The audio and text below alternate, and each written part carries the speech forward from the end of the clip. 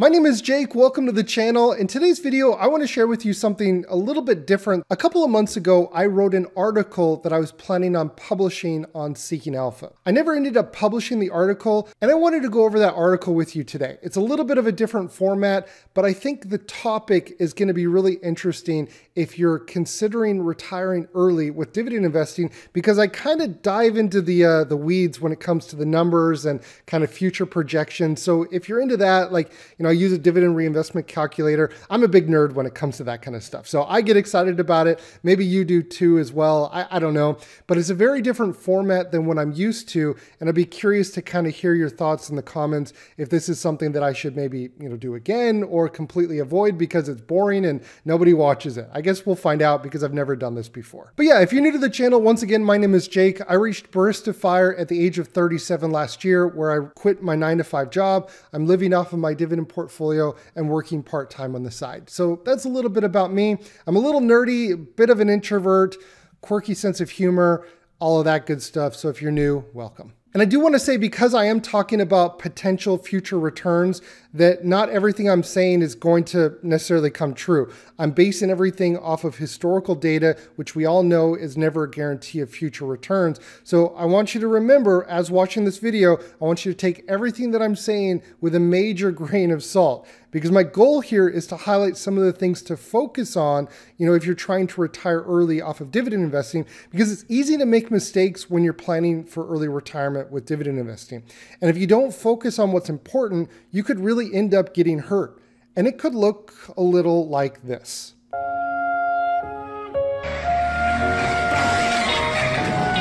¿Cómo llega si llega a tocarle? A ver. ¿De qué manera?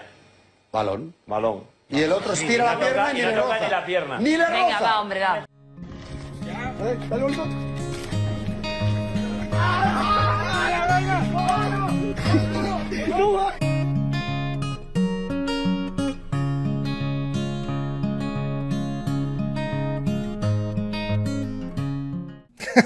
Oh my gosh.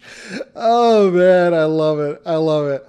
All right, cool. So I want to walk you through this. I'm going to read through this, but also add some of my commentary around, the thinking behind why I wrote this article and share some things that maybe have helped to you. Like I said, if you're planning on retiring early with your dividend portfolio. So the title of the article was going to be Dividend Growth Plus Income, an Early Retiree's Monthly Dividend Dream. And really the focus around this article was around the early retirement dilemma, right? If you're retiring early, maybe in your 30s or 40s, you have a lifetime ahead of you that you still have to live, and your portfolio still has to generate a growing dividend.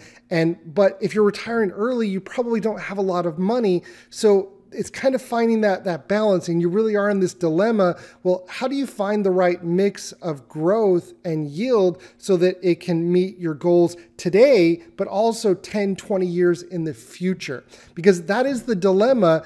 And I want to talk about that in today's video. And towards the end of it, just as a kind of a teaser here to why you should watch this video, towards the end of the video, the bottom of the article, I break down different time horizons and different mixes of if you were to invest into DGRW and JEPQ. And I break down, what that could look like. And so this is why this article is so interesting, is mostly for that part. The article starts off by me saying that imagine for a moment that you spent the last 10 years of your life working towards retiring early. Now imagine all of the excitement that comes with the thought of retiring early, only to realize that you may not have enough income today, let alone in 30 years. That's the dilemma. The income today, but also that it's growing in 10, 20, 30 years. The challenge of retiring early is knowing how and where to invest your money so that it works for you, not against you. We often look at how to invest as binary, meaning there's only a right and a wrong way. Without sounding too corny, and to quote my mom from the 1980s, where there's a will, there's a way, right? If you've seen that little story, the little engine that could, chugga chugga, all right.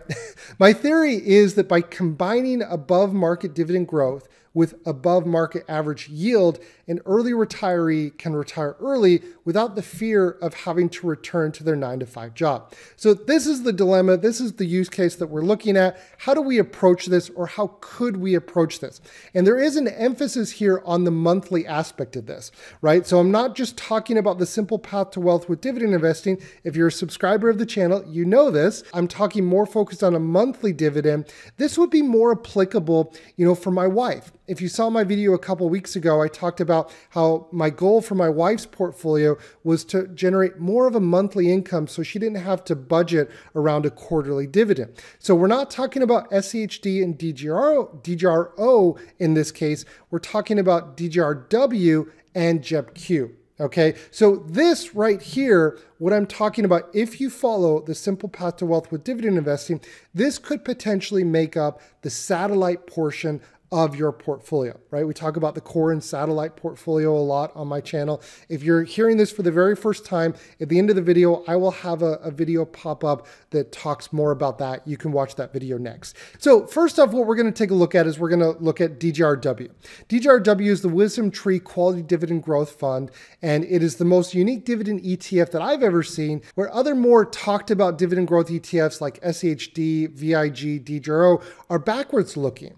This means that traditional dividend growth ETFs screen for historical data, whereas DGRW screens for future potential dividend growth based on factors like projected and future dividend growth. And DGRW pays a monthly dividend. It does have a little bit of a higher expense ratio. I don't mention that here in the article, I don't think, but it does have a higher expense ratio, okay?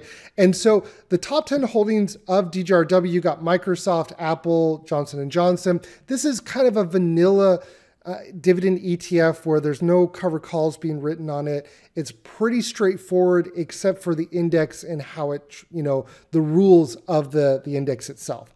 And so, as I mentioned earlier, I wrote this article a few months back, so some of the numbers here are not going to be up to date to today, but they're just a few months old, so they're still relevant in my opinion. So if we take a look at this, in the last 10 years, DGRW has increased its dividend by 348% since 2013. When comparing DGRW to SPY, the S&P 500 ETF, SPY has increased its dividend by 89% since 2013. To understand how impressive this really is, not even the Schwab dividend equity ETF SCHD has come close to this, with only increasing its dividend by 184% since 2013. So this is really, really impressive.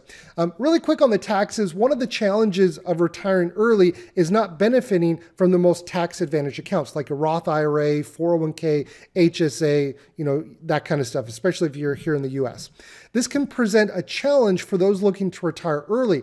Thankfully, the dividend income from DGRW is taxed 100% as a qualified dividend. This makes investing into DGRW in a taxable account very advantageous compared to other high-yielding assets or dividend dividend ETFs like REIT ETFs, cover call ETFs. So this is very, very tax efficient.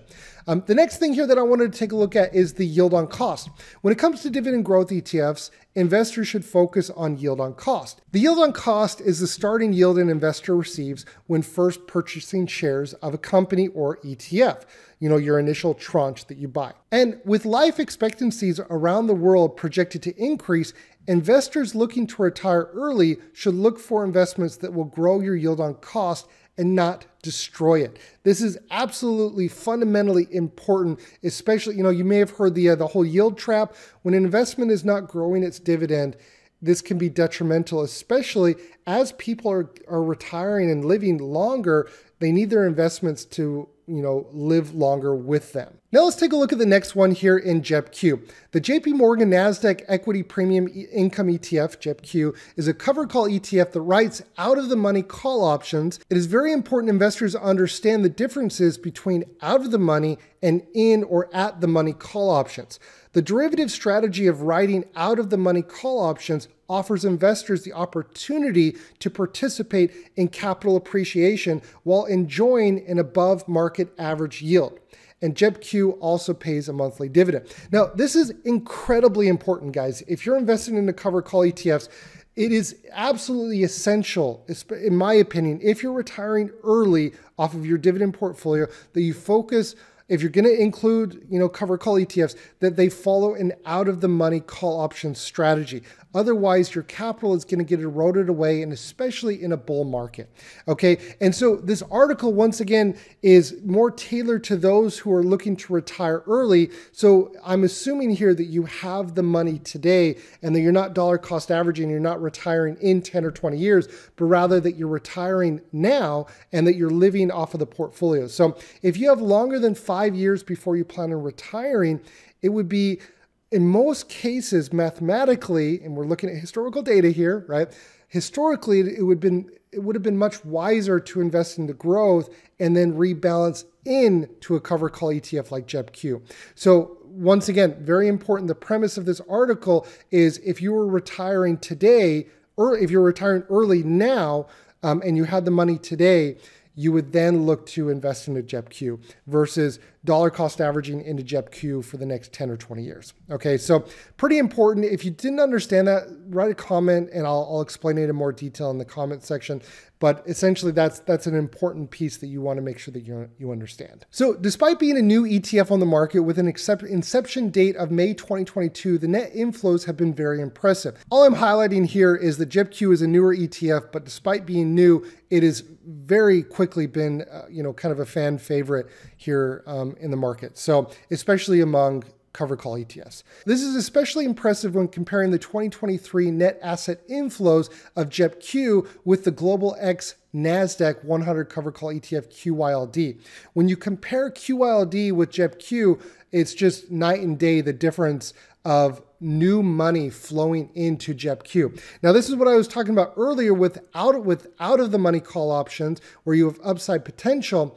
JEPQ offers that upside potential where QYLD has not. And that's why when you look at the charts of QYLD and JEPQ and comparing them, you'll notice a pretty stark difference between the two. So it's important to understand, how these ETFs function. The tax scheme of JEPQ is quite different from DGRW or other fully qualified or fully non-qualified dividend investments. Due to JEPQ writing a call option on the underlying shares, the investor will participate in receiving both the qualified dividend as well as the premium income from the equity-linked note, otherwise known as the option premium. So you'll notice here on the graph that over the last 12 months, what's in orange has been the premium income, and what's been in blue, that's been the qualified income. So when you get your tax return, you get your 1099 dividend form, you'll see that the overwhelming majority of the income, the distribution, will be considered a non-qualified dividend as represented here in orange, whereas the blue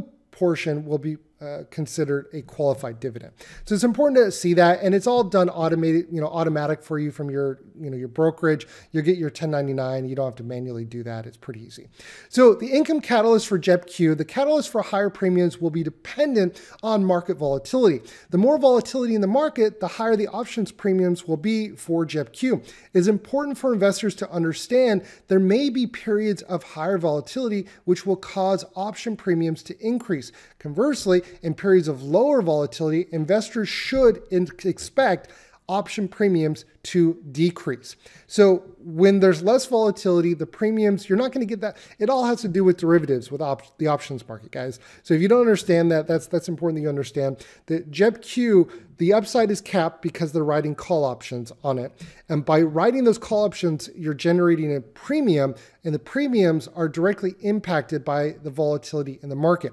So the higher the volatility, higher the VIX, as an example, the more likely you're going to see higher distributions. In lower volatility times, you're going to see lower distributions. That's just how these covered call ETFs work. So, however, despite the option premiums correlated to market volatility, the share price of JEPQ is fundamentally less volatile than the underlying index of the NASDAQ 100. I thought that this was really cool because dividend investors, we generally want to have a more stress-free retirement. We want to see generally less volatility. And so JEPQ JEP-Q is less volatile than just outright owning the NASDAQ through QQQ, for example. So here we get into the better together, DGRW plus JEP-Q. So like peanut butter and jelly, the Wisdom Tree US Quality Dividend Growth ETF, DGRW, and JEP-Q go better together. So in order to project reasonably what future cash flows would look like, so meaning your cash flow, your dividends,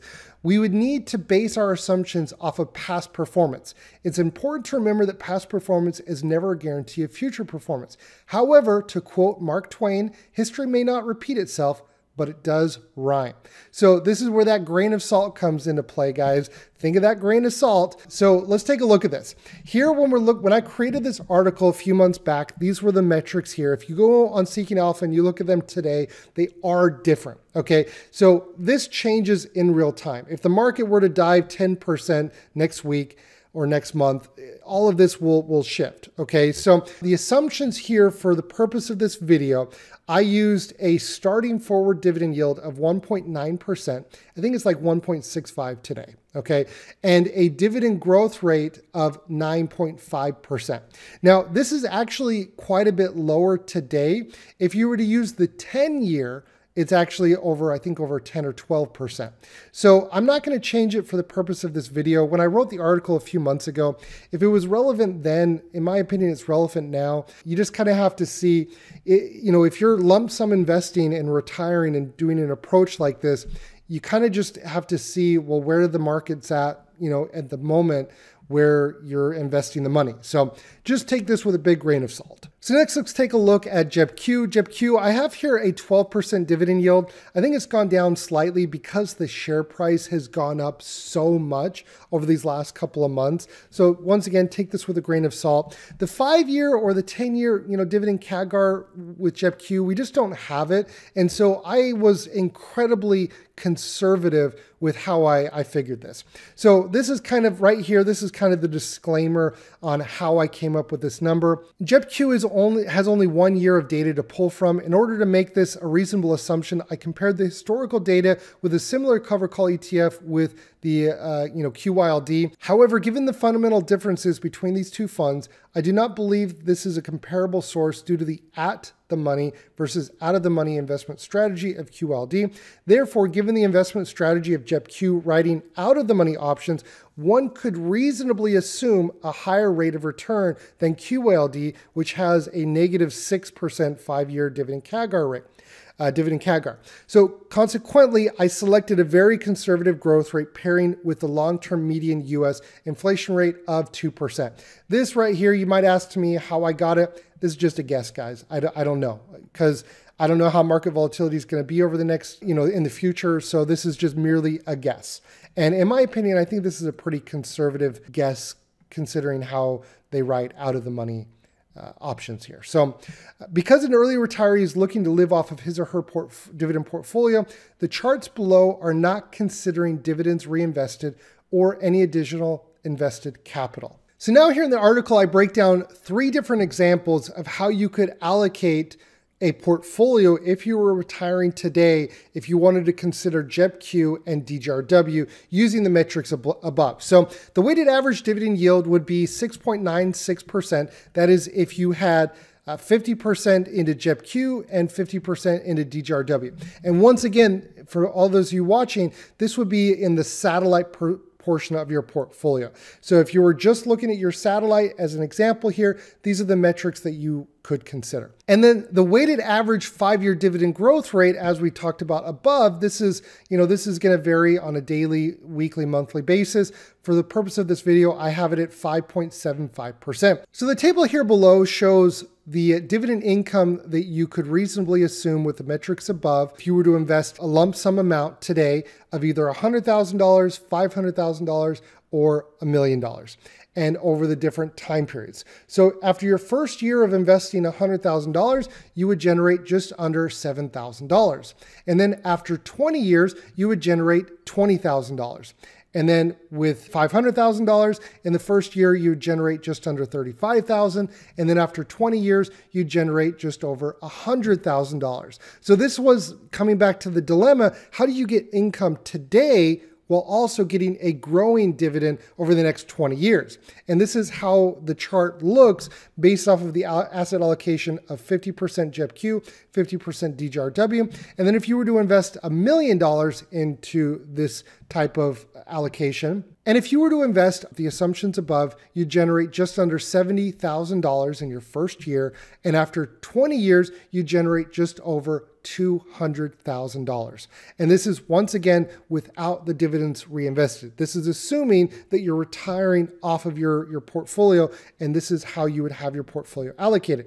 And you can see that here in the graph there. So that's the first example. The second example is if you were to allocate 70% into JEPQ and 30% into DGRW, you'd have a weighted average dividend yield of just under 9%, and you'd have a weighted average 5-year or dividend growth rate of about 4%. And so the same with example one, if you invested $100,000 in your first year, you generate just about $9,000.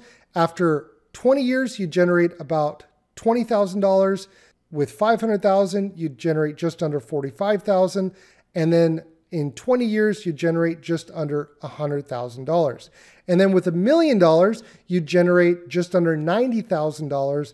And in 20 years, just under $200,000. So what you'll notice in the first example, you would have just over $200,000. So with a higher allocation into JEPQ, you're getting that higher income up front, but on the tail end in 10, 20, 30, 40 years, you're going to have less and less income because you're skewed more towards yield or income today. And you'll see here in the chart that you're getting more income up front, but that income is growing slower over time because it's allocated less to growth.